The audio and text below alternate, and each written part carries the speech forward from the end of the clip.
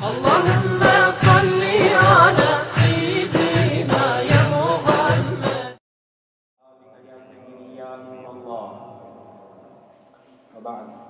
My dear respected honorable elders in Islam, my dear brothers in Islam, Assalamu alaikum wa rahmatullahi wa barakatuh. He is indeed a Shaykh Abdul Qadir Jilani radiyallahu ta'ala anhu wa rahmatullahi alayhi. Sayyiduna Imam al-Ghazali rahmatullahi alayhi. When we look at his name and the honorific titles that were endorsed to him, one of the first titles were As-Sayyid. As-Sayyid. As-Sayyid, denoting the honorific title of his descendancy from Sayyiduna Muhammad sallallahu alayhi wa sallam, both on his father's side and his mother's side. The second honorific title, if those who are familiar with the works of the Grand Shaykh, he is the Muhyiddin, he is the reviver of the Deen of Islam. As-Sayyid Muhyiddin Abu Muhammad. Abu Muhammad was his nickname. As-Sayyid Muhyiddin Abu Muhammad al-Jilani. Al-Jilani here denotes the region he hailed from, although he also holds the epithet of al-Baghdadi, denoting that he practiced and he preached in Baghdad Sharif. But in the year 470 years after our holy Rasul Sayyidina Muhammad sallallahu alayhi wa sallam made hijrah to Medina, in the year 1077, in Ramadan, in the Persian province of Gilan, south of the Caspian Sea in Iran, Shaykh Abdul Qadir Jilani was born.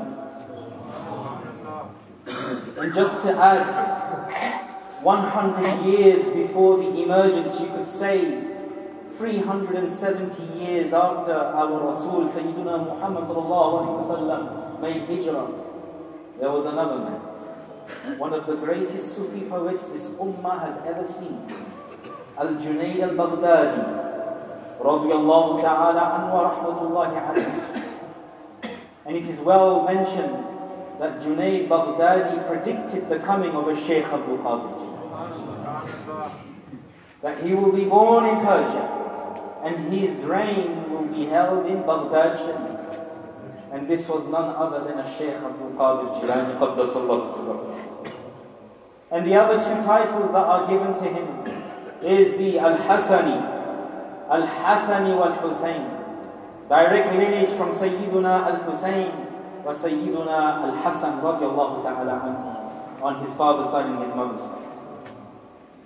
You all most likely have heard there, alhamdulillah, there are countless materials that have been translated into English for the youth, for the English-speaking people, regarding the miracles that occurred during the lifetime of Shaykh Abdul Qadir Jilani Qaddasallahu sirrahu al-Aziz.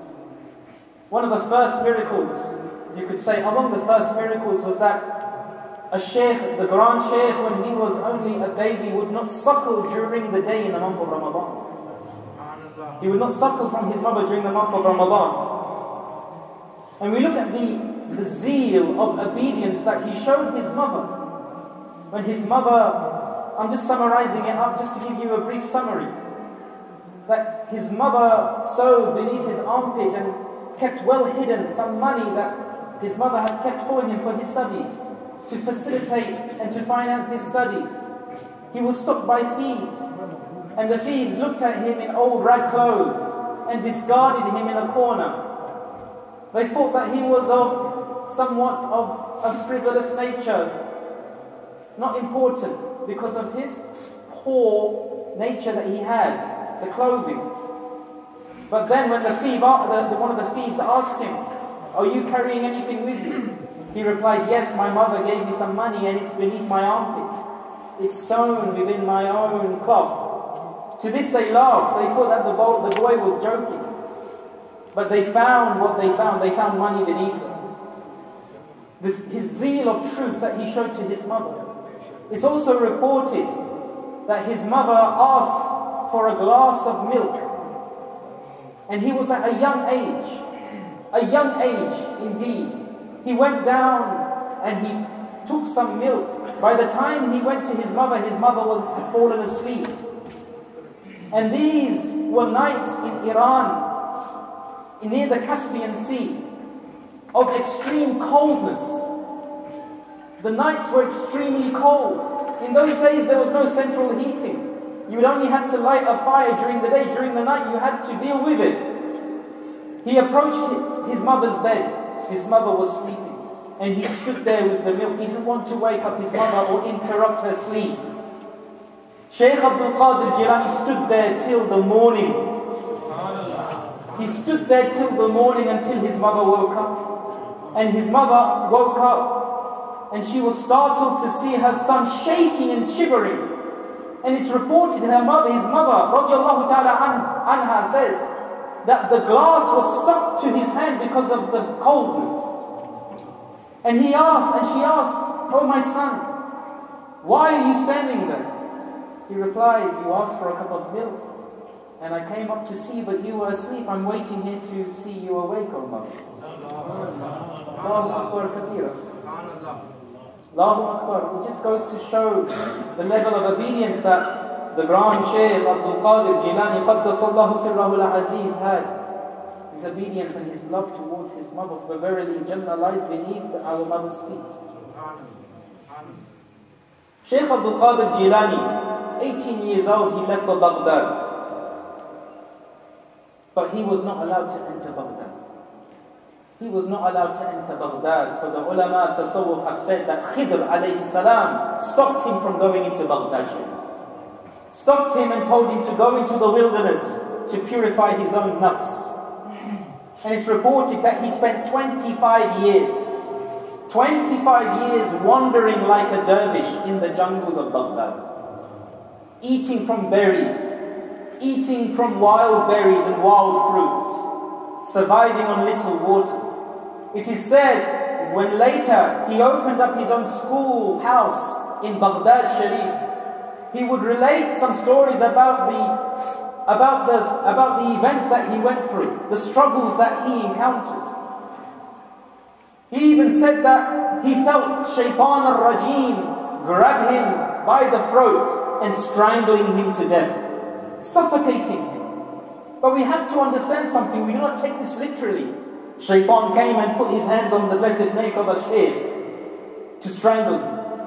It goes to show the level of struggle Shaykh Abdul Qadir Jilani went through to purify his nafs, to purify his heart. And indeed, wallahi al-azim, this was the only message Shaykh Abdul Qadir Jilani came with.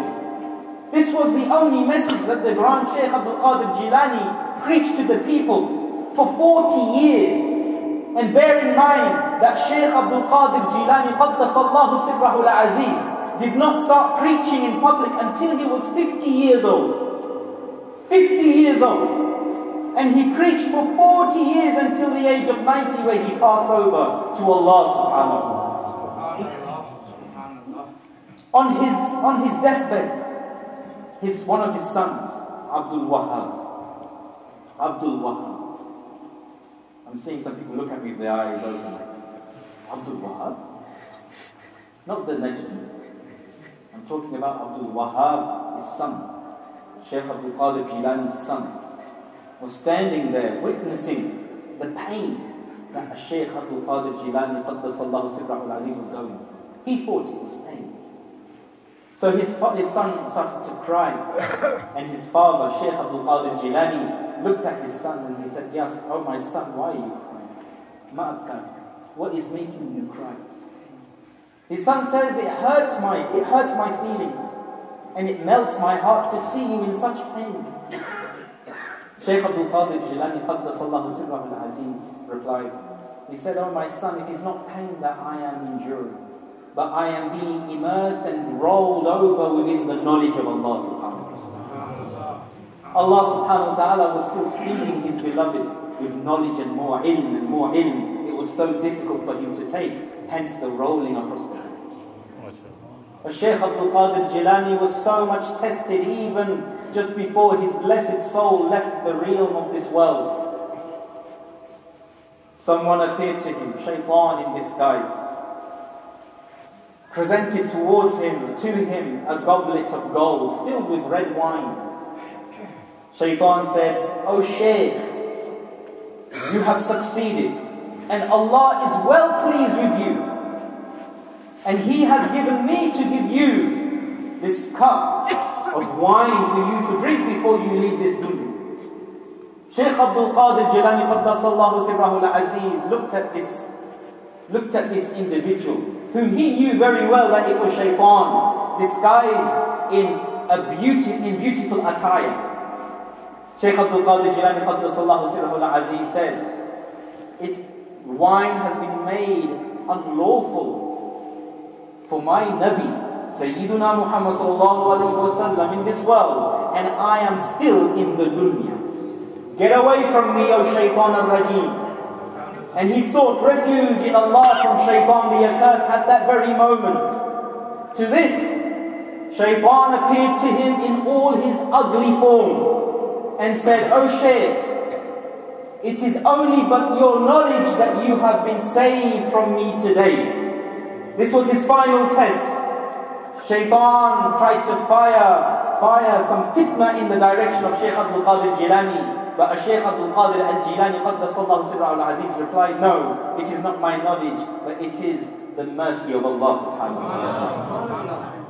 Look at the humility, look at the level of knowledge. You see, just by saying this statement, we have to understand a few things. Just by saying this statement, it is the mercy of Allah subhanahu wa ta'ala. This is a grand level of understanding of Sufism, of mysticism, of tasawwuf, knowledge of the unseen. Shaykh Abdul Qadir Jilani Qaddasallahu Sirrahu al-Aziz would repeatedly, during the mornings, he would lecture the people with tafsir, the Quran and hadith. He would be lecturing the people in the morning with tafsir and hadith, but throughout the entire day, the afternoon and the evening, all he would be talking about would be purifying the hearts. How do we purify the hearts? An aspect of which today, which is alien to many of us today, which is very much alien to us today, for us today. It's a shame that this mosque is not full, but alhamdulillah, Allah guides whomsoever He wills. But it goes to show how much of us here in this dunya are addicted to the dunya. Addicted, we have become slaves. Many of our brothers and sisters have become slaves of this world, being in the service of this dunya. How many times you look towards his books, Al-Fath al-Rabbani, Jala al-Khawatir, 15 Maktuban, all these books of Shaykh Abdul Qadir Jilani, repeatedly in every single page of his discourses that he gave to the public were about the dunya, and it was about the heart. For if you do not protect your heart, you will not attain salvation the way you must attain it in this dunya and in the hereafter. We look to some of the hadith. Our Prophet Sayyidina Muhammad sallallahu alayhi wa sallam is reported as having said, those hearts are getting very rusty. Those hearts are getting very rusty. And the polish they need for these hearts is the recitation of the Quran. The recitation of the Quran. The polish these hearts need is the remembrance of death and the attendance at sessions of dhikr. When Allah subhanahu wa ta'ala's name is being mentioned, we have to be there present in those gatherings. My dear brothers in Islam, the hearts, it gets so rusty. Unless the owner of that heart takes care and he takes corrective measures described by the Prophet Sayyidina Muhammad sallallahu alaihi wasallam, if he does not take correct measures, the heart will become completely dark. It will become more than a black rock on the darkest of nights in the desert. This is what happens to the individual's heart. It will become dark because of this remoteness from the nur. Remoteness from nur. It will turn back because of his love for the dunya and his attachment that he shows to the dunya. And if someone who is so attached with the dunya, worldly pursuits, when I say dunya, I mean materialism, slaves of this materialistic world. If you hold such an attachment to these things, and at the same time, you do not practice pious restraint, you do not suppress your lower desires, you do not practice wara, what happens? The dunya starts to control your heart. The dunya starts to control your heart. So, whatever is halal, you indulge more upon halal. Whatever is haram, you indulge more upon haram. That person, he loses the ability to discriminate in the process of acquisition. Very difficult for him to discriminate. He loses a complete sense of shame before his Lord. Now I have extracted, and I quote from the book Jala al-Khawatir by Shaykh Abdul Qadir Jilani, a book. If my young brothers are here, you can get it in the fountain. It's been translated into English. And I took this from the English from Jala al-Khawatir. Look at the words of Shaykh Abdul Qadir Jilani, and this is nothing. This is nothing compared to what the book contains. Listen to his words. Just close your eyes and imagine Shaykh Abdul Qadir Jilani Qaddasallahu Sirrahu al-Aziz before us. And he is addressing you. He is addressing me. He is addressing everyone. O my people, take instruction from your Prophet and clear the rust from your hearts through the treatment he has prescribed for you. If one of you had a disease and some physician prescribed a remedy for it, your life would not be comfortable until you applied that remedy. Be attentive to your Lord in your private moments and when you are in public situations. Set him before your eyes so that you seem to see him. For even if you do not see him, surely he does see you. He who practices remembrance of Allah with his heart is the true practitioner of the dhikr. He is the dhakir.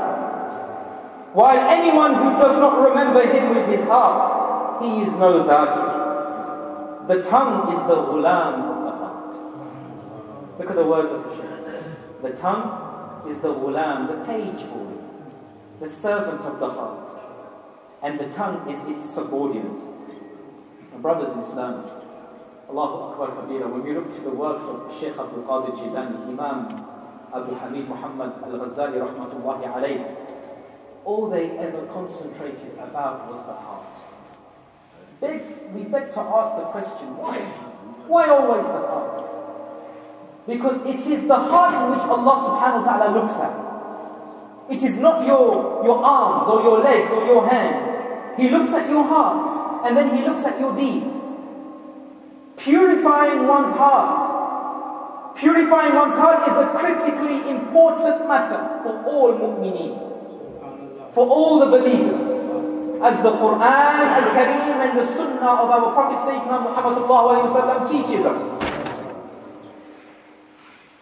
This is because the state of one's heart, my dear brothers in Islam, has a very real effect upon the way we perceive knowledge.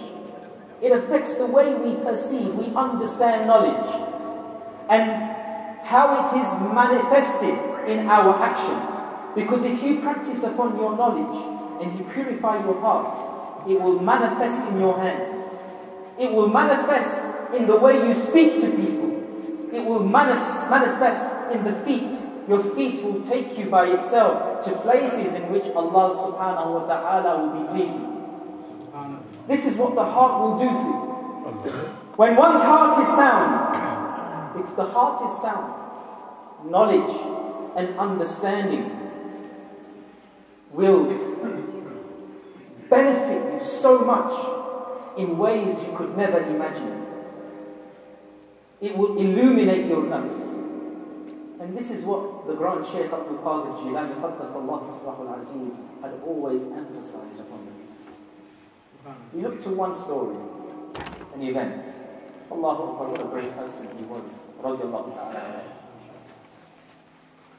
One woman came up to him with her little boy. And she said, Ya Shaykh, look after my son. He's in your care. Do as you please with him. Just make him a good boy. Teach him tarbiyah. Teach him good manners. So Shaykh Abdul Qadir Jilani put him on a strict regime. Shaykh Abdul Qadir Jilani was sitting on the chair eating chicken. This was the time in which he reached the state of ghawr. Allah subhanahu wa ta'ala elevated his status in his dunya. He was eating chicken. And after he finished eating the chicken, he threw the bones to the boy. And the boy was sitting down, hardly any attire, and looking all scruffy and poor. And the boy was eating the bones. So he would do this nearly every day. And then all of a sudden, on one occasion, the boy's mother entered the palace of Shaykh Abdul Qadir Jilani Qaddasallahu Sirrahu. And she was so shocked to see the state of her own son. And she said, Ya Abdul Qadir, what are you doing to my son?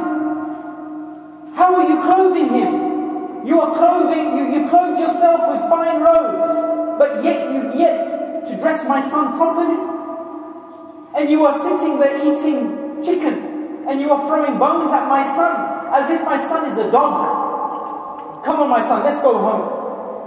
As soon as the son was about to get up, the son pointed at Shaykh Abdul Qadir Jilani, gestured to his mum, Mum, look at Shaykh Abdul Qadir Jilani. She looked at Shaykh Abdul Qadir Jilani. Shaykh Abdul Qadir Jilani took a bone, placed the bone on the table, placed his hand over the bone and said, Qul ma haqq. He said, say what is the truth. As soon as he said that to the bone, the chicken became alive like a real chicken. The chicken started to flutter its wings, and the chicken said, La ilaha illallah, Muhammadur Rasulullah, wa Abdul Qadir Waliullah.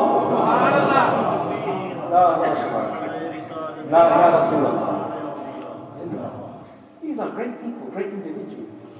There is no God but Allah. Muhammad sallallahu alayhi wa sallam is the messenger of Allah, and Abdul Qadir is the friend of Allah. To this the woman said, I'll leave my son with you. And she walked out. You see, inna fi ibni Adam mudghah. Verily there's a lump of flesh. There's a lump of flesh in the son of Adam. If it's good, the whole body will be good. But if it's corrupt, the whole body will become corrupt. So Sayyidina Muhammad sallallahu alayhi wa sallam wa ashara ila sadri. He pointed to his chest and he said, Ala wa hiya al-qalb. Beware, it is only the heart that this is the lump of flesh. If this is corrupt, you will be corrupt. If this is corrected, you will be corrected. The entire limbs will be corrected. And this was the mission of a Shaykh Abdul Qadir Jilani Qaddasallahu Sirrahu al-Aziz. The spiritual heart, my dear brothers in Islam, it has been likened to a mirror. You know, if you leave a mirror for a couple of weeks or months, you scatter water upon the mirror, and you leave it there to dry upon the mirror, what will happen to the mirror? The mirror will start to rust. The mirror starts to change color. The mirror starts to contain certain blemishes and certain distortions, that if you were to look at your reflection is as well distorted, because you can't see properly. It's rusted. It's no use. You've got to chuck it away. The reflection will be in accordance to the state of the mirror, my dear brothers in Islam. In the same way, spiritual ailments, contaminants that contaminates our hearts, arrogance, takabbur, jealousy, hasad, vain conceit, ujub, vain conceit, hiding these feelings of self-praise. You love yourself so much, but you hide it from the people. It's called ujub. All these contaminants All these diseases, these ailments in our hearts, if it plagues our hearts start to darken. Many of us, when we read the Quran al-Kareem, it's very difficult for us to shed a tear. Our tears are very hard to fall down. It's very hard to come from our cheeks. We make dua Laylatul Qadr for Laylatul Qadr in Ramadan. Some are crying, are blessed with this crying. Some hearts are so hard that they cannot shed a tear. What is the state of those individuals when Malikul Maut comes and grabs your soul at the time of death? Leaving this dunya with such a dark and black heart? The reason why our hearts are so black is because we have started to implement in our lives this certain ideology that we shouldn't come to the mosque. No need to come to the mosque. Come for Jum'ah. كما قال رسول الله صلى الله عليه وآله وسلم حب الدنيا رأس كل خطيئة. The love of the dunya is the root of all evil. It is for this reason that one must couple one's devotion to the Islamic sciences, especially to the sciences of the qalb, the sciences of tasawwuf. We have to familiarize ourselves with these sciences. It is lacking among the Ahlul Sunnati wal Jama'at today. Many of us have knowledge, many scholars have knowledge, but they fail to implement this knowledge into a'mal. And they tend not to improvise upon the qualities and states of the heart. We look to the sayings of Imam al-Nawawi. Imam al-Nawawi, radiyallahu ta'ala anhu wa rahmatullahi alayhi. Imam al-Nawawi was a great muhaddith scholar of this ummah. He was a great scholar, Imam al-Nawawi, a Shafi'i, a muqallid of the Shafi'i fiqh. What did he say? Listen to what Imam Nawawi advised us. These were people who truly knew how to look after their hearts. These were the people who showed more importance to the sciences of the heart than to any other science. He says, and I quote, Imam al-Nawawi rahmatullahi alayhi, purify your hearts.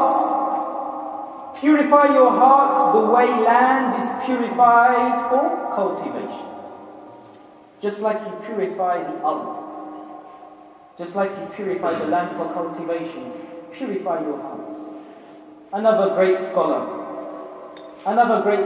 and tabi'i, successor of the companions of Rasulullah, Sayyidina Muhammad sallallahu alayhi wa sallam, Uwais al-Qarni, radiyallahu ta'ala anhu wa rahmatullahi alayhi.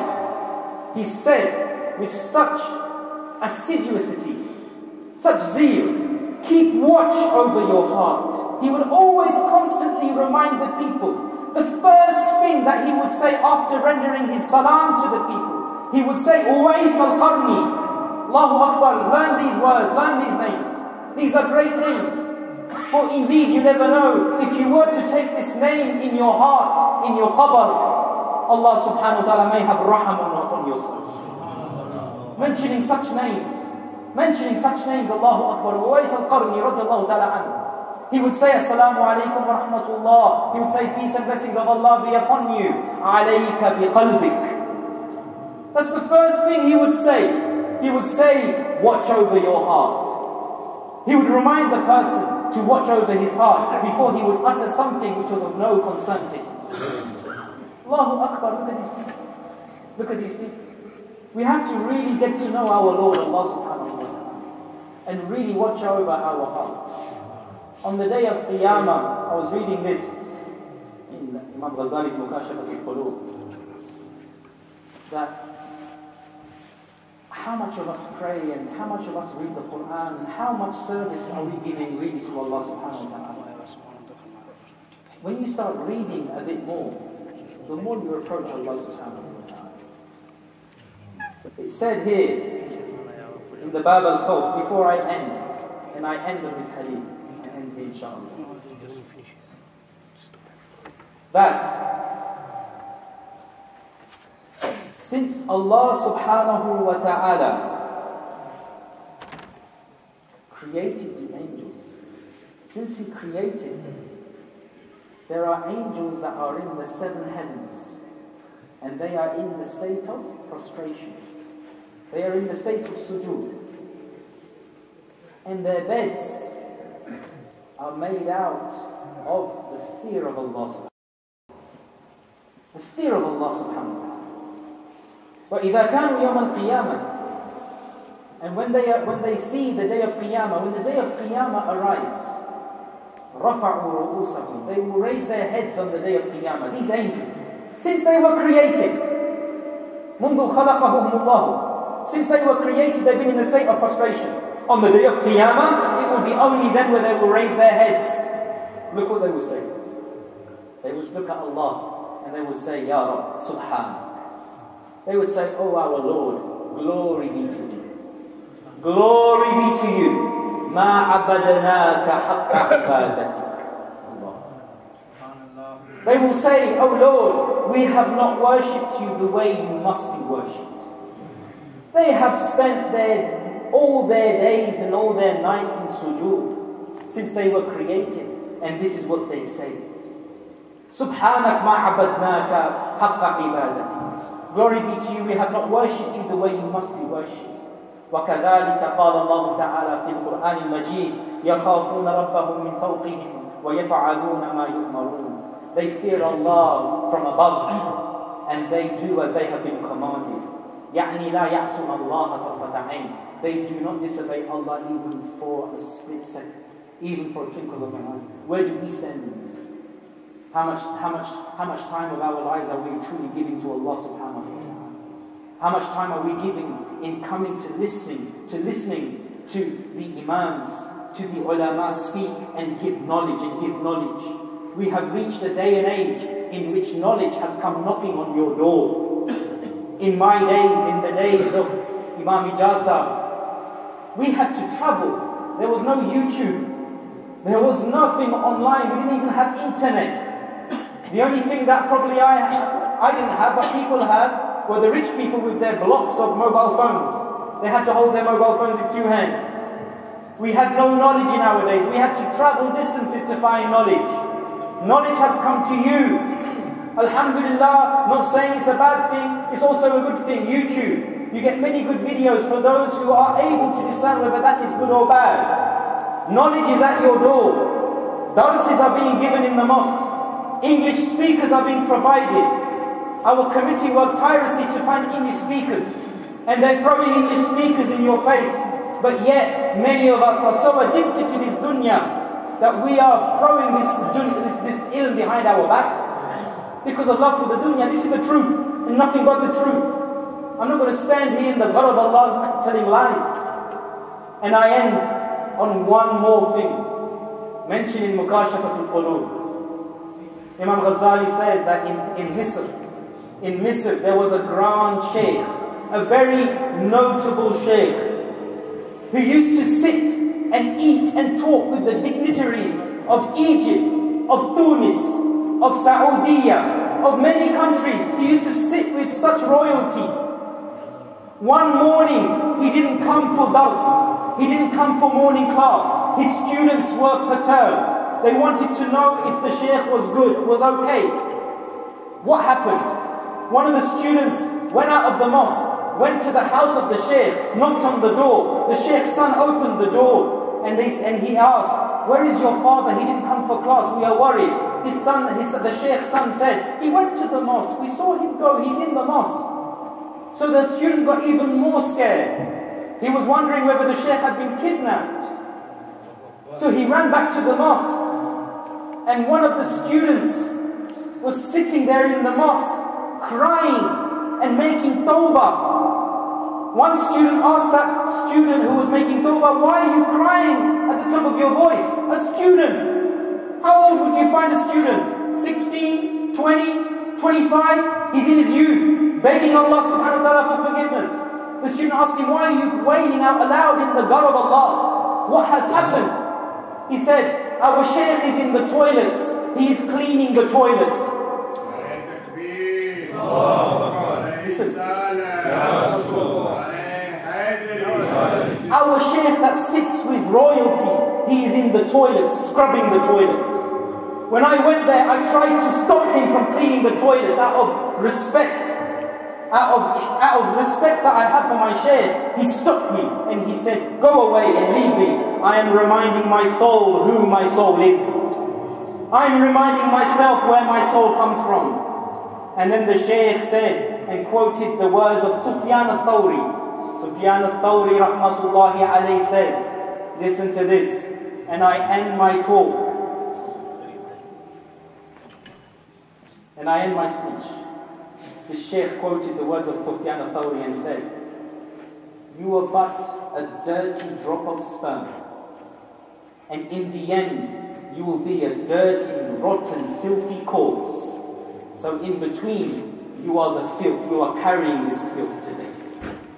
So sometimes we need to take time out and we need to remind ourselves, remind our nafs who we are. When you think big of yourself, you're bigger and more superior than your Muslim brother, you're all the same, my brother. We're all the same. But the most noble of you is the one who fears Allah the most. And the one who feared Allah the most after all the Salaf al-Salihin was a Shaykh Abdul Qadir Jilani. And this is the mission he came with, to look after your hearts, to look after your souls.